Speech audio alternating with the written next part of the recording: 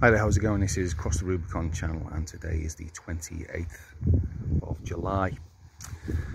Matthew Tukaki, who's the chair of a Maori council in New Zealand. He's a Maori separatist and he believes Maori should be first-class citizens and everybody else should be second and third class. And white Europeans should be third class. He believes in apartheid and he believes that Maori should own everything in New Zealand, even though he's only got a little bit of Maori in him, like most Maori supremacists. Matthew Tukaki wants to stop Fonterra, which is the biggest dairy company in New Zealand worth billions, from using Maori words. Maori words like kapiti and kowhai and awa. He wants them stopped from using Maori words in their product.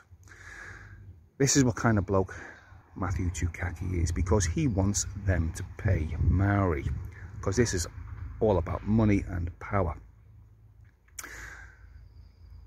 I hope Fonterra tell him to bugger off, but they will capitulate like everybody in New Zealand.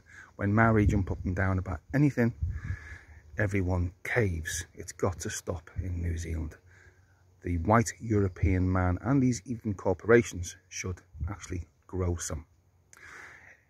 Matthew Tukaki, Joe Trinder, Willie Jackson, Raweri Waititi, Debbie Naribapaka and thousands of other radical extremist super troffa Maori right at the very top of the tree are screwing New Zealand over.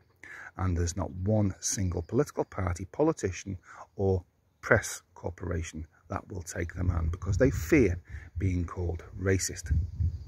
Now in 1840, Maori had a language, obviously, but they didn't have a written language.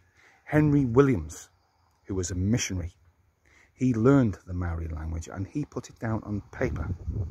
He put it down on paper and gave Maori their written Maori language. So it was an Englishman or a Brit who gave Maori their written language. But Matthew Tukaki and all the rest of these separatists are not going to tell you that. These people are a disgrace. They are filthy, dirty, disgusting people who just want apartheid in New Zealand, and they want to become very, very rich off the backs of everybody else. They care nothing about the normal Maori in the street. They only care about each other and milking the whole system to make themselves very, very wealthy indeed. Okay, that's to you, Matthew Tukaki. See you later.